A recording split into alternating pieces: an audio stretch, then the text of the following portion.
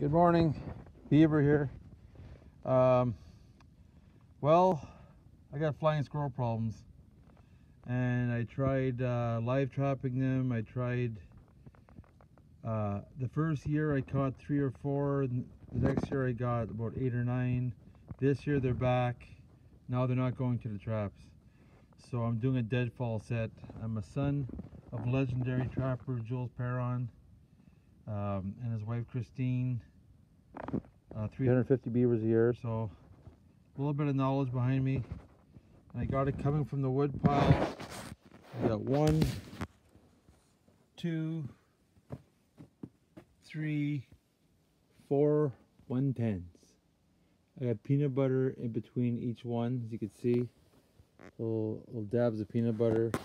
And well, it's been 3 years. I can't sleep at night. Just staying up. So this is a sure way to catch your flying squirrels.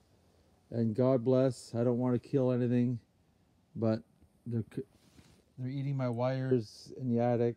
They're shitting everywhere, they're pissing everywhere, and the beavers got to take control. Anyways, I hope you all appreciate this video. Subscribe. This is the way to get your squirrels. Get some old 110s. You see them for sale everywhere. They love to climb up 45-degree angles and the old wood pile there, and up, bang, bang, bang. Hope I catch a couple tomorrow. All right, good luck. Bye for now.